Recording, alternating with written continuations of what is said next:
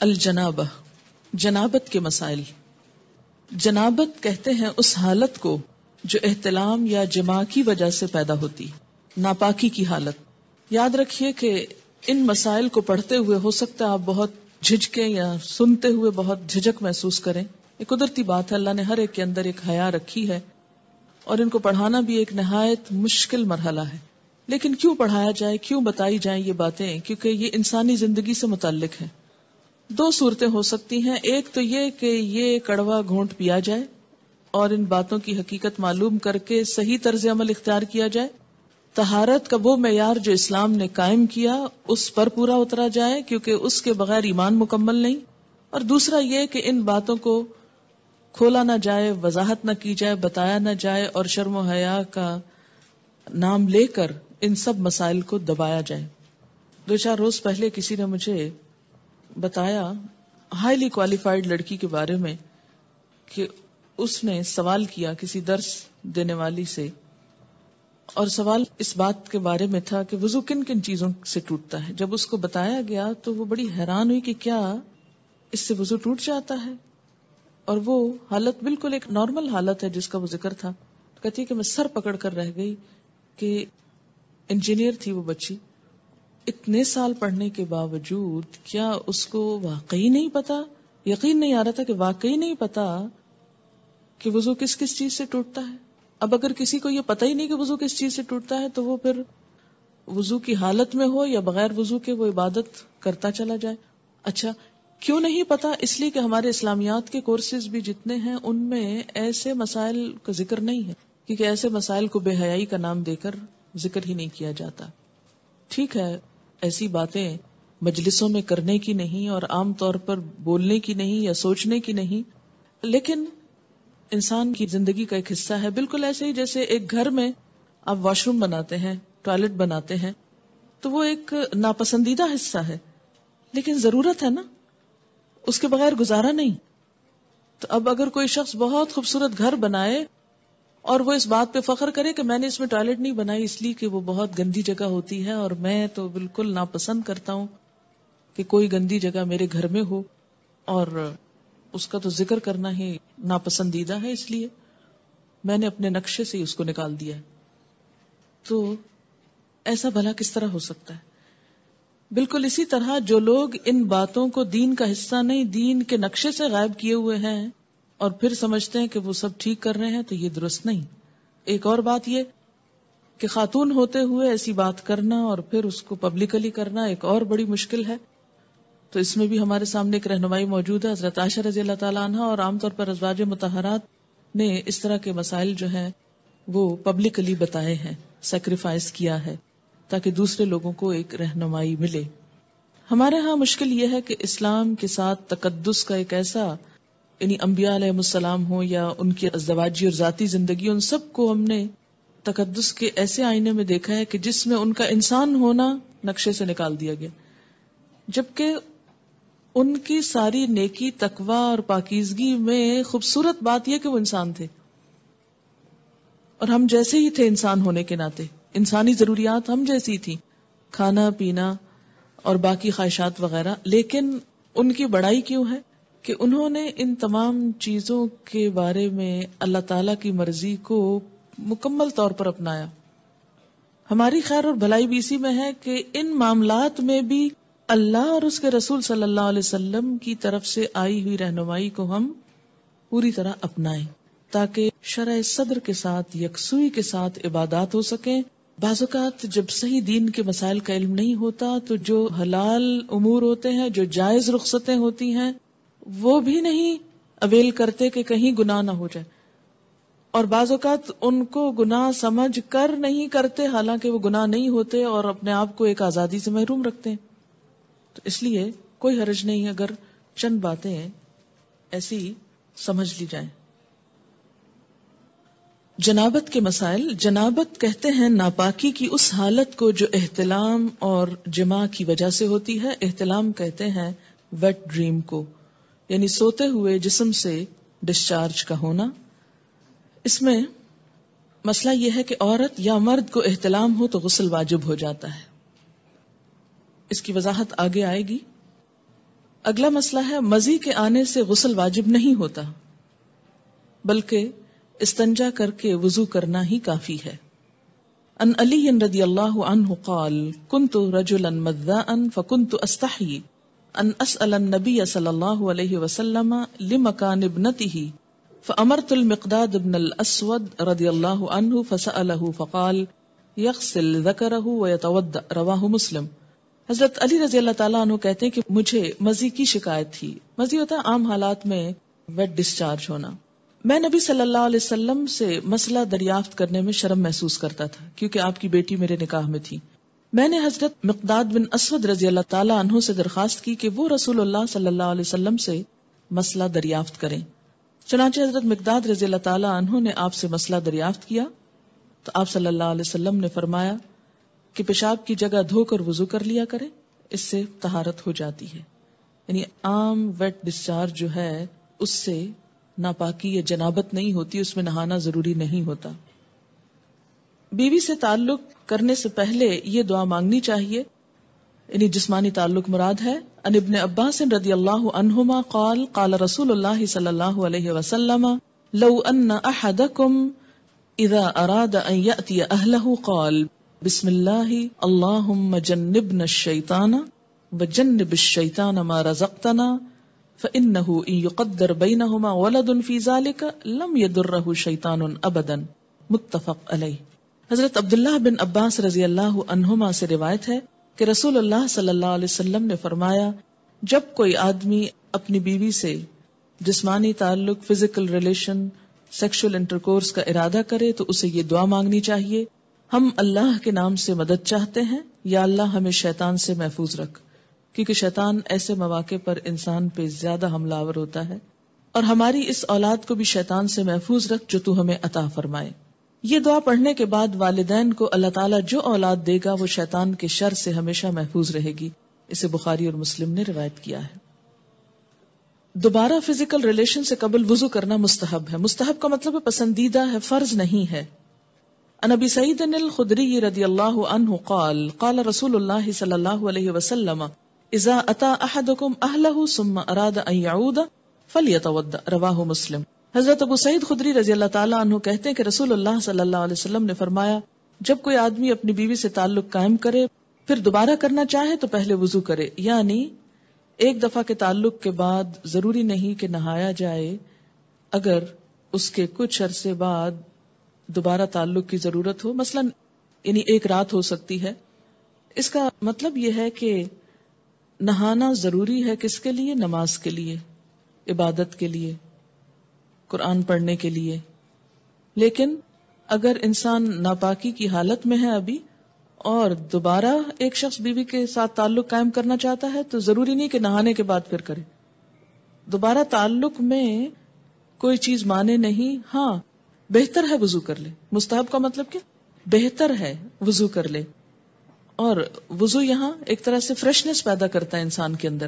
لیکن اگر کوئی وضو بھی نہیں کرتا، یعنی یہ ایسا وضو نہیں جیسے نماز کے لیے وضو کرنا ضروری ہے کہ اس کے بغیر نماز نہیں ہوگی، تو اگر دوبارہ تعلق میں وضو نہیں کیا تو اس کا یہ مطلب نہیں کہ گناہ کا کام کر رہا ہے. مستحب کا مطلب کیا ہے؟ پسندیدہ ہے، اچھی بات ہے. لیکن اگر کوئی نہیں کر سکتا تو کوئی گناہ نہیں. غسل جنابت میں پہلے دونوں ہاتھ دھونے چاہیے، پھر برتن میں ہاتھ ڈالنے چاہیے. جنبی جس پانی میں ہاتھ ڈال دے وہ پانی ناپاک نہیں ہوتا. مثلا کسی نے پہلے ہاتھ دھوئے، پھر ہاتھ سے مگ پکڑا، اس کو بالٹی میں ڈالا مثلا، اور صاف ہاتھ تھا مگر جسم ابھی ناپاک ہے، تو پانی کی بالٹی کے اندر ایسا ہاتھ جانے سے یا ٹب میں بیٹھنے سے پانی ناپاک نہیں ہوتا، الا یہ کہ اس پانی کے اندر کوئی نجاست چلی جائے. یعنی ہاتھ پاک ہے. اگر ایسے میں کوئی شخص پانی پینا چاہتا ہے اور اس نے گلاس کو ہاتھ لگا دیا اور پانی پی لیا تو کوئی بات نہیں، کیونکہ ہمارے ہاں تو عام طور پہ کانسیپٹ یہ پایا جاتا ہے کہ انسان اتنا ناپاک ہوتا ہے کہ زمین پر قدم بھی نہیں رکھ سکتا اور کسی چیز کو چھو نہیں سکتا اور سب کچھ حرام ہو جاتا ہے. کچھ بھی حرام نہیں ہوتا. اس کا یہ مطلب بھی نہیں کہ انسان ناپاک پھرتا رہے، جو سارا بازار گھوم کر آ جائے ناپاکی میں، یہ بھی مقصد نہیں ہے. مومن ناپاک رہنا پسند نہیں کرتا، لیکن ضروری نہیں ہے کہ اس حالت میں آپ کسی چیز کو ہاتھ نہیں لگا سکتے. مثلاً پانی پیتے وقت آپ کا ویسے ہاتھ صابن سے دھویا ہوا تھا، صاف تھا، پاک تھا، مگر جسمانی طور پہ آپ ناپاک ہیں. مثال کے طور پر اگر پانی کے اندر کوئی چیز اچانک چلی جاتی ہے اور آپ ایک انگلی کے ساتھ اس کو ہٹانا چاہتے ہیں اور اس کے بعد اس پانی کو پینا چاہتے ہیں، پی سکتے ہیں. یعنی ناپاک جسم پر جب تک نجاست نہ ہو تو صاف ہاتھ یا جسم کا کوئی حصہ پانی میں چلا جائے، اس پانی سے غسل بھی کیا جا سکتا ہے، یا اگر وہ صاف ہے اس کو کسی بھی کام میں استعمال کیا جا سکتا ہے، اس سے کپڑے دھوئے جا سکتے ہیں یا کوئی اور کام. ان ابن عباس رضی اللہ عنہما قال اغتسل بعض ازواج النبی صلی اللہ علیہ وسلم فی جفنۃ فجاء النبی صلی اللہ علیہ وسلم لیتودأ منها او یغتسل فقالت له یا رسول اللہ انی کنت جنبا فقال ان الماء لا يجنب. رواہ احمد. حضرت عبداللہ بن عباس رضی اللہ تعالی عنہما فرماتے ہیں کہ ازواج مطہرات میں سے کسی نے ایک ٹب کے پانی سے غسل جنابت کیا.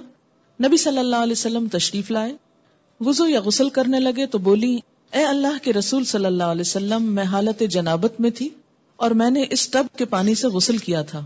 آپ نے فرمایا پانی جنبی نہیں ہوتا، یعنی اگر تمہارا ہاتھ یا جسم کا کچھ حصہ اس پانی میں چلا گیا تو اس سے پانی ناپاک نہیں ہوا. اسے احمد وغیرہ نے روایت کیا ہے.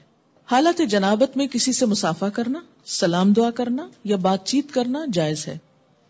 عن ابی ہریرہ رضی اللہ عنہ ان النبی صلی اللہ علیہ وسلم لقیہ فی بعض طریق المدینہ وهو جنب فانخنست منه فذهب فاغتسل ثم جاء فقال این كنت یا ابا ہریرہ قال كنت جنبا فکرہت ان اجالسک وانا علی غیر طہارۃ قال سبحان اللہ ان المؤمن لا ينجس. رواہ البخاری. حضرت ابو ہریرہ رضی اللہ تعالی عنہ کہتے ہیں کہ مدینہ کے کسی گلی میں ان کی نبی صلی اللہ علیہ وسلم سے ملاقات ہوئی. اس وقت حضرت ابو ہریرہ جنبی تھے، چنانچہ وہ وہاں سے کھسک گئے، جا کر غسل کیا، پھر خدمت اقدس میں حاضر ہوئے. آپ نے پوچھا ابو ہریرہ تم کہاں چلے گئے تھے؟ حضرت ابو ہریرہ نے عرض کیا میں حالت جنابت میں تھا، لہٰذا میں نے آپ کے پاس اس حالت میں بیٹھنا اچھا نہ سمجھا. آپ نے فرمایا سبحان اللہ، مومن کسی بھی حالت میں ناپاک نہیں ہوتا. اسے بخاری نے روایت کیا ہے. یعنی اگر ایسی حالت میں مثلا کوئی مہمان آ گیا ہے یا بچہ رو رہا ہے یا کوئی اور ایسا دنیا کا ضروری کام پڑ جاتا ہے، انسان کو کوئی ٹیلی فون آ جاتا ہے، بات کرنی پڑ جاتی ہے، تو کسی بھی کام میں حالت جنابت مانے نہیں. حالت جنابت مانے ہے کس میں؟ عبادات میں. لیکن یاد رکھیے اس کا یہ مطلب نہیں کہ انسان ناپاکی میں ہی گھومتا پھرتا رہے بے وجہ، جلد از جلد پاک ہو، لیکن یہ سمجھنا کہ نہیں میں اچھوت ہو گیا، اب کسی کے سامنے نہیں جا سکتا یا کسی سے بات نہیں کر سکتا، تو ایسی بات نہیں ہے. حالت جنابت میں کھانے پینے کے لیے ہاتھ دھونا کافی ہے، البتہ وضو کرنا افضل ہے. عن عائشہ رضی اللہ عنہا ان النبی صلی اللہ علیہ وسلم کان اذا اراد ان یأکل وهو جنب غسل یدیہ. رواہ ابن ماجہ. حضرت عائشہ رضی اللہ تعالی عنہا کہتی ہیں کہ رسول اللہ صلی اللہ علیہ وسلم حالت جنابت میں کوئی چیز کھانا چاہتے تو پہلے اپنے ہاتھ دھو لیتے. اسے ابن ماجہ نے روایت کیا، یعنی حالت جنابت میں کھا سکتے ہیں.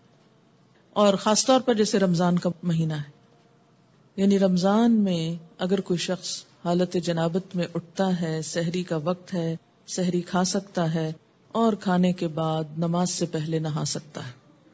یعنی حالت جنابت میں اگر روزے کا کچھ حصہ شامل ہو گیا صبح کے وقت کو کوئی حرج نہیں، اللہ یہ کہ نماز تو نہیں چھوڑی جا سکتی، وہ تو پڑھی جائے گی. کتنی دیر لگے گی؟ آدھا گھنٹہ، گھنٹہ، کیونکہ اس کے بعد تو سورج بھی نکل آئے گا اگر نہیں نہائے تو نماز جائے گی. تو ایسا روزہ کیا روزہ جس میں نماز ہی نہ پڑھی گئی. ان عائشہ رضی اللہ عنہا قالت کان رسول اللہ صلی اللہ علیہ وسلم اذا کان جنبا فاراد ان یاکل او ینام تودع وضوءه للصلاة. رواہ مسلم.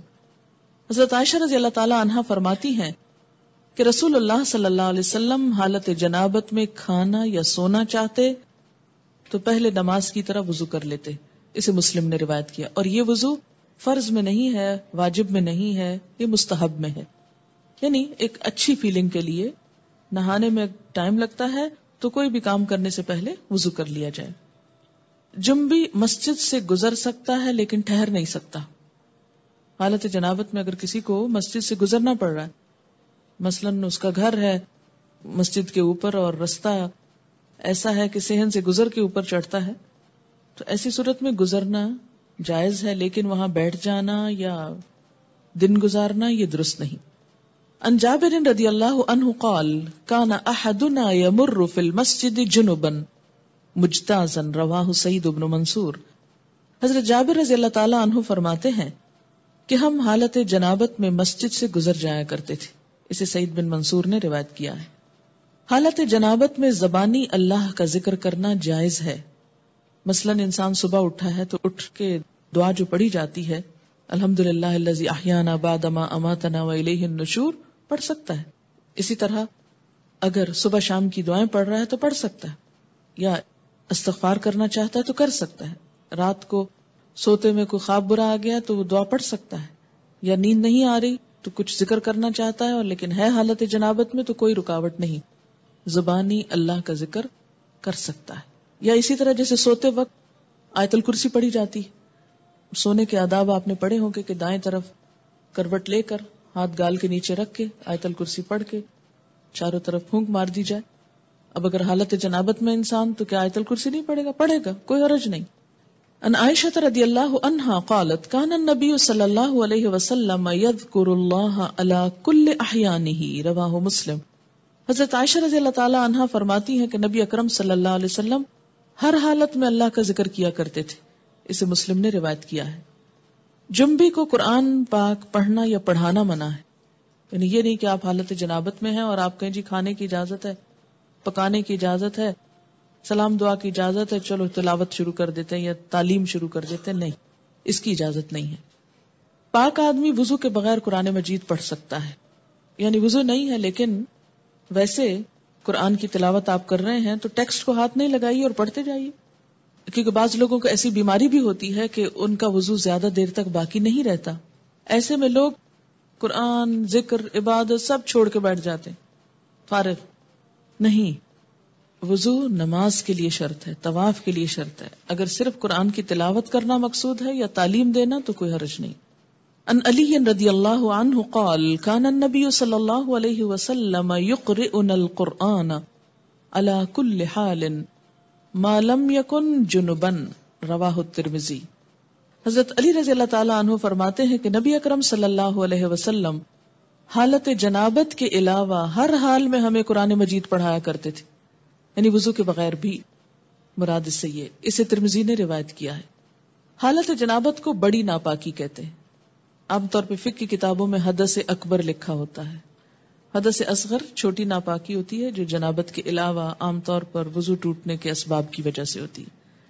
جنبی سونے سے قبل غسل نہ کر سکے تو اسے وضو کر لینا چاہیے. ان عائشہ رضی اللہ عنہا قالت کان النبی صلی اللہ علیہ وسلم اذا اراد ان ينام وهو جنب غسل فرجه وتوضا للصلاة رواہ البخاری. حضرت عائشہ رضی اللہ تعالی عنہا سے روایت ہے کہ نبی اکرم صلی اللہ علیہ وسلم جب حالت جنابت میں سونے کا ارادہ فرماتے تو اپنی شرمگاہ دھو کر نماز کی طرف وضو فرما لیتے. یہ مستحب ہے ایسا کرنا. اسے بخاری نے روایت کیا ہے. جنبی کے لیے وضو کر کے سونا افضل ہے لیکن نہ کرنے کی رخصت ہے. ان ابن عمر رضی اللہ عنہما ان عمر استفتى النبی صلی اللہ علیہ وسلم فقال هل ينام احدكم وهو جنب قال نعم ليتوضأ ثم لينم حتى يغتسل اذا شاء رواہ مسلم. حضرت عبداللہ بن عمر رضی اللہ تعالی عنہما سے روایت ہے کہ حضرت عمر رضی اللہ تعالی عنہ نے نبی اکرم صلی اللہ علیہ وسلم سے مسئلہ پوچھا کیا جنبی غسل کیے بغیر سو سکتا ہے؟ آپ نے ارشاد فرمایا ہاں، وضو کر لے اور سو جائے، پھر جب چاہے اٹھ کر غسل کر لے. اسے مسلم نے روایت کیا ہے. ان عائشہ رضی اللہ عنہا قالت کان رسول اللہ صلی اللہ علیہ وسلم یجنب ثم ینام ولا یمس ماء حتى یقوم بعد ذلك فیغتسل رواہ ابن ماجہ. حضرت عائشہ رضی اللہ تعالی عنہا فرماتی ہیں کہ رسول اللہ صلی اللہ علیہ وسلم حالت جنابت میں پانی کو ہاتھ لگائے بغیر سو جاتے. یعنی یہ بات بھی ملتی ہے جہاں وضو کر کے سوتے وہاں یہ بھی کہ بسا اوقات وضو بھی نہیں کرتے تھے اور سو جاتے، پھر اٹھ کر غسل فرماتے. اسے ابن ماجہ نے روایت کیا. ڈیپینڈز کہ انسان کی طبیعت کیسی ہے، موسم کیسا ہے، پانی کی اویلیبلٹی کتنی ہے. اگر ہو سکے تو بہت اچھا ہے، لیکن نہیں تو گناہ نہیں.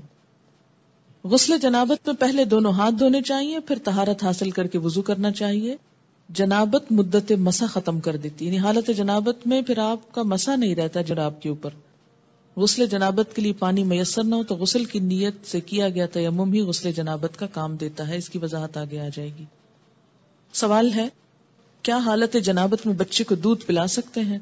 جی ہاں، پلا سکتے ہیں، لیکن افضل ہے کوشش کریں کہ اس کے بغیر پلائیں، اور آپ نیت کر لیں تو ہو بھی جائے گا.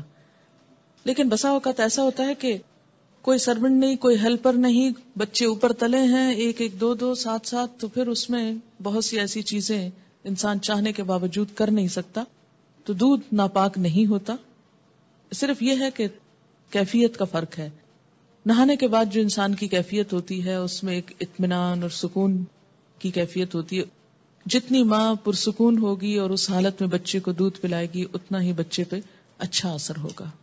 سنا ہے، کہا جاتا ہے کہ بعض مائیں وضو کے بغیر بھی نہیں پلاتی تھیں، لیکن آج کے دور میں تو اگر کوئی حالت جنابت کے بغیر ہی پلا لے تو بھی بڑی بات ہے. حالت جنابت یا ناپاکی کی حالت میں کسی مسجد کو وزٹ کرنے کے لیے جایا جا سکتا ہے. مثلا اگر آپ ایز اے ٹورسٹ گئے ہیں ترکی اور طرح طرح کی مسجدیں دیکھ رہے ہیں ایک کے بعد ایک، اور اس میں آپ پیریڈز کی حالت میں ہیں، تو گزرنے کی حد تک گزرتے ہوئے دیکھ لیں، کوئی حرج نہیں. لیکن بیٹھے نہیں، وہاں زیادہ دیر رکے نہیں.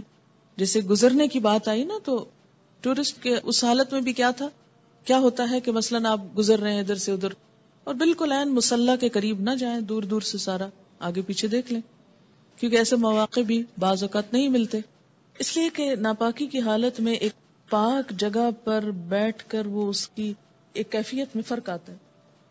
حالت جنابت میں اگر غسل سے پہلے کوئی آ جائے اور انسان صاف کپڑے پہن لے تو غسل کے بعد دوبارہ وہی کپڑے پہن سکتے ہیں یا وہ کپڑے ناپاک ہو جاتے ہیں اور کوئی اور کپڑے پہننا ہوتے ہیں؟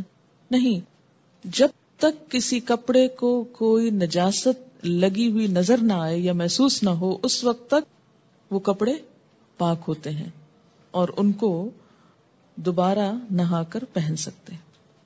ہم نے آج تک ایسے مسائل کا ذکر اپنے گھروں اسکولوں میں کبھی نہیں سنا، اس لیے آج یہ پڑھتے ہوئے بہت مشکل پیش آ رہی ہے. اب آپ پڑھاتی ہیں تو بہت سی ٹرمز ایسی ہیں جو کبھی سنی ہی نہیں یا سمجھ ہی نہیں آ رہی. مثلاً احتلام کیا ہوتا ہے؟ یہ ٹرم تو کبھی اردو یا انگلش میں سنی ہی نہیں، لا حول ولا قوت. تو کبھی اردو یا انگلش میں اس طرح مزی ویٹ ڈسچارج کیا ہوتا ہے؟ میں ان میرڈ ہوں، شاید اس لیے بھی چیزیں مجھے سمجھ میں نہیں آ رہی. نہیں، مزی اور احتلام کا تعلق میرڈ یا ان میرڈ ہونے سے نہیں ہے. احتلام ہوتا ہے نیند کی حالت میں کوئی ایسا خواب انسان دیکھے کہ جس کے بعد وہ کافی مقدار میں ویٹ ڈسچارج اپنے جسم پر پائے اور ایسا گمان ہو جیسے خدا نخواستہ سوتے ہوئے پیشاب نکل گیا ہے جسم سے. ٹھیک ہے، خواب یاد ہو یا نہ ہو. جیسے لیکوریا کا ڈسچارج تو خواتین کو عام طور پر معلوم ہی ہے کہ کس طرح ہوتا ہے. جیسے لیکوریا کا ڈسچارج ہوتا ہے ایسے ہی اس سے ذرا زیادہ مقدار میں ڈسچارج جو ہے وہ محسوس ہو سوتے وقت، وہ احتلام ہوتا ہے. یعنی احتلام کا تعلق سونے سے ہوتا ہے، نیند سے. ایک صحابیہ ہیں، وہ حضور صلی اللہ علیہ وسلم کے پاس یہی مسئلہ لے کر آئیں. کہنے لگی، اے اللہ کے رسول صلی اللہ علیہ وسلم، کیا عورتوں کو بھی احتلام ہو سکتا ہے؟ یعنی عموماً یہ مردوں کو ہوتا ہے لیکن کیا عورتوں کو بھی ہو سکتا ہے؟ تو اس پر آپ نے فرمایا کہ ہاں ہو سکتا ہے، کیونکہ بچہ عورت کے مشابہ بھی تو ہوتا ہے، عورت سے بھی تو بچے کی شباہت ہوتی ہے. ٹھیک ہے، تو سیکشل انٹرکورس کے بغیر اگر نیند کی حالت میں کوئی خواب دیکھنے یا نہ دیکھنے پر ایسا پانی انسان دیکھے کہ جو زیادہ مقدار میں ہو، عام نارمل روٹین میں جیسے لیکوریا وغیرہ تھوڑا بہت سپاٹنگ ہو گئی، وہ نہیں، زیادہ مقدار میں، اس کو احتلام کہتے ہیں. اس سے انسان ناپاک ہو جاتا ہے. اور بعض اوقات ہو سکتا ہے کہ کسی خاتون کو کبھی بھی ایسی کیفیت نہ ہوئی ہو. بسا اوقات جسمانی کیفیت، آب و ہوا، کئی چیزیں انسان کے مزاج میں اثر ڈالتی ہیں. تو بعض لوگوں کو ایسی تکلیف ہو سکتی ہے. اگر کسی کے ساتھ ایسا نہیں ہوا تو وہ پریشان نہ ہو کہ میں تو شاید اب نارمل انسان ہوں. نہیں، اٹ ڈیپینڈس. اور اگر کسی کے ساتھ ایسی کوئی کیفیت ہو جائے تو وہ یہ نہ سمجھے کہ میں کوئی بہت برا انسان ہوں. ایکچولی ہوتا یہ کہ ہمارا بیہیویئر کیا ہے اور ہم ان چیزوں کو کس انداز سے پیش کر رہے ہیں. اگر آپ اس کو فطری چیز سمجھیں تو آپ کو کچھ بھی اس میں نہیں فیل ہوگا. پھر مثلا ایک میڈیکل کا اسٹوڈنٹ جو ہے وہ جب ڈسیکشن شروع کرتا ہے، ٹھیک ہے، اس شروع میں بہت گھبراہٹ اور بہت پریشانی ہوتی، لیکن ایک ایک پارٹ، اور آپ دیکھیں کہ جو ہماری بچیاں کو ایجوکیشن میں پڑھتی ہیں وہاں تو عورت مرد سب مل کر ایک کام کر رہے ہوتے ہیں، اور وہاں تو کبھی کسی نے کہا کہ یہ بہت غلط کام کر رہے ہو آپ. اور میں سمجھتی ہوں کہ ایسی چیزیں مردوں اور عورتوں کو مل کے نہیں کرنی چاہیے، لیکن اگر دین کے لیے یہی بات کرنی پڑ جائے تو ہم کہتے ہیں ہائے ہمارے دین میں ایسی بے حیائی کی باتیں. یعنی میڈیکل کی بکس میں سب لکھا ہوا ہے اور سب جائز ہے اور وہ بھی انسان پڑھتے ہیں، لیکن دین کی کسی کتاب میں ایسی کوئی بات لکھی ہوئی ہے تو یہ بالکل درست نہیں. اور یہ کیسا دین ہے؟ یہ ہمارا ایک بہت نیگیٹو ایٹیچیوڈ ہے معاشرے کے اندر دین کے معاملات میں، جو کہ درست نہیں. اور اس کی وجہ سے کئی بیماریاں پھر پیدا ہوتی، عبادت میں خلل ہوتا ہے. ماں ہونے کی حیثیت سے نہ صرف یہ کہ بیٹی، بلکہ اگر بیٹوں کو بھی کوئی اور بتانے والا نہیں تو بہت آرام کے ساتھ آپ ان کو نارمل وے میں بتا سکتے ہیں، کوئی حرج نہیں. جی ہاں، ہمارے ہاں عموماً یہ ہوتا ہے اسکولوں میں جیسے سیکس ایجوکیشن ہوتی ہے اور بعض اوقات اتنے بھونڈے طریقے سے ہوتی ہے کہ وہ اس کے فائدے کی بجائے کئی نقصان ہوتے ہیں. تو اٹ ڈیپینڈس کہ آپ ایک مسئلے کو، ایک پرابلم کو یا ایک چیز کو کس طرح ایکسپلین کرتے ہیں. ٹھیک ہے نا؟ تو خود اپنے اندر پہلے کانفیڈینس پیدا کریں کہ آپ کی نیت کیا ہے ایک بات کرنے کی، کیوں سکھانا چاہتے، کیوں سمجھانا چاہتے ہیں. یہ نہیں کہ آپ خود ساتھ ہنسنا شروع کر دیں اور شرمانا شروع کر دیں اور سب کو ہنسانا شروع کر دیں. یہ ہنسنے کی باتیں نہیں، مجھے سمجھ میں نہیں آتی ان باتوں میں سے ہنسنے کی کون سی بات ہے. کسی مومن کا یہ مزاج ہی نہیں ہو سکتا کہ وہ ایسی باتوں میں نمبر ایک دلچسپی لے، یا ایسی باتیں مجلسوں میں عام طور پر بلا ضروری ڈسکس کی جائیں یا ان کے نام زبان پر لائے جائیں. نہیں ہونا چاہیے. لیکن علم کی حد تک عمل کے لیے ان کا ذکر بھی ضروری ہے کیونکہ یہ انسانی زندگی سے متعلق چیزیں. مزی عام طور پر لفظ جو ہے یہ ویٹ ڈسچارج جیسے لیکوریا ہوتا ہے ایسے ہی ہوتا ہے، لیکن یہ جاگتے ہوئے ہوتا ہے، یہ نیند کی حالت میں نہیں، یہ جاگنے کی حالت میں ہوتا ہے. اور اس میں عموماً ایسا ہوتا ہے کہ مثلاً کوئی ایسا سین آپ نے دیکھا ہے ٹیلی ویژن میں، یا ایسی کوئی کتاب پڑھی ہے، یا کوئی بھی ایسی چیز کہ جس سے جسم کے اندر خلل آتا ہے، یعنی انسان کے ایموشنز جو ہیں وہ ڈسٹرب ہوتے ہیں، تو ایموشنز کے فرق سے یہ ڈسچارج ہوتا ہے. یعنی لیکوریا جو ہوتا ہے بغیر ایموشنز کے ہوتا ہے، لیکن یہ ایموشنل کیفیت کے ساتھ ہوتا ہے. ایموشنل کیفیت کے ساتھ جو ویٹ ڈسچارج ہوتا ہے اس سے استنجا بھی لازم ہے اور وضو بھی لازم ہے، لیکن نہانا لازم نہیں. وہ بھی ہو سکتا ہے کوئی سائیکولوجیکل پرابلم ہو سکتا ہے یا کچھ بھی اس کو نام دے سکتے ہیں، لیکن مزی میں لفظ آپ یوں سمجھے جیسے مزہ لفظ ہے نا، یہ اسی سے نکلا ہے یہ لفظ. ٹھیک ہے. ایک بچی کی ریسنٹلی شادی ہوئی، اس نے ایک میل مجھ کو کی، وہ اس قدر بیچاری پریشان، چھوٹی سی عمر کی بچی تھی، شادی ہوگی، اس کو شاید پہلے سے کسی نے کچھ نہیں بتایا، نہ ماں بتاتی نہ کوئی اور، جو ضروری چیز ہے وہ کوئی نہیں بتاتا اور فضول میں بہت کچھ پڑھ لیتے. تو اب وہ کچھ بہت ہی جینون جو اس کے شوہر کے رویے تھے ان پر وہ اس قدر خوف زدہ تھی اور پریشان کہ شاید میرے ساتھ کوئی بہت ہی گناہ کا کام ہو رہا ہے اس طرح. تو ایسا کیوں ہے؟ اس لیے کہ یا تو اس کو اتنا چھپایا گیا اور بتایا ہی نہیں گیا، یا یہ ہے کہ بلو پرنٹس بچے چھپ چھپ کے دیکھیں تو ماں باپ کو خبر نہ ہو. ان رویوں میں بہت نارمل اور بہت فطری انداز میں، نیچرل انداز میں آپ کو بہیو کرنے کی ضرورت ہے. سوال ہے، مزی والا کپڑا دھونے کا موقع نہ ہو اور گھر سے باہر کسی ایسی جگہ پر ہو کہ بدل بھی نہ سکے اور نماز کا وقت آئے تو کیا نماز پڑھ سکتے ہیں؟ اس میں ہر انسان کو اپنی کیفیت کا پتا ہوتا ہے. یہ بالکل ایسے جیسے لیکوریا کا ڈسچارج ہے، تو اس میں ڈسچارج کے بعد استنجا ضروری ہے. اگر استنجا کرنا ہے آپ کو تو پھر دھونے کا موقع کیوں نہیں آخر؟ اور آگے آپ انشاءاللہ ڈیٹیل پڑھیں گے کہ بعض اس طرح کے سپاٹس جو ہیں وہ صرف کھرچنے کریدنے سے ہی، یعنی ان کو اگر رب کر دیا جائے اور جھاڑ دیا جائے تو وہ صاف ہو جاتے ہیں. کیا جنابت کی حالت میں کھانا تیار کیا جا سکتا ہے؟ جی بالکل کیا جا سکتا ہے. ایسا ہے کہ اگر آپ اپنے بچوں کو کوئی چیز بول کے نہیں ایکسپلین کر سکتے کہ جھجک آتی ہے اور بڑے ہو گئے ہیں یا کچھ، تو لکھ کر دیجئے. جاگتے ہوئے اگر کچھ خیالات کے بعد اگر کم ڈسچارج، بات یہ ہے کہ کم ہو یا زیادہ ہو، جو ڈسچارج ہے اس کے لیے استنجا اور وضو دونوں ضروری ہے. ایک لڑکی کی ماں نہ تھی، چچی اور کچھ آنٹیز رہتی تھی.